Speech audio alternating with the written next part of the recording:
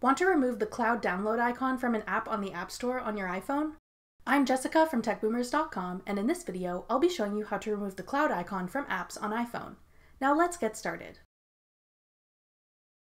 To remove the cloud download icon from an app on iPhone, open the App Store.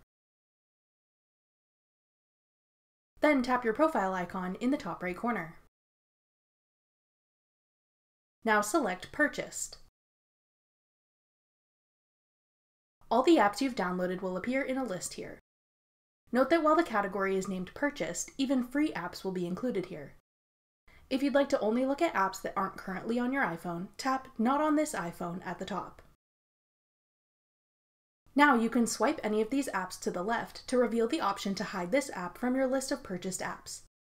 Tap Hide to remove the app from the list.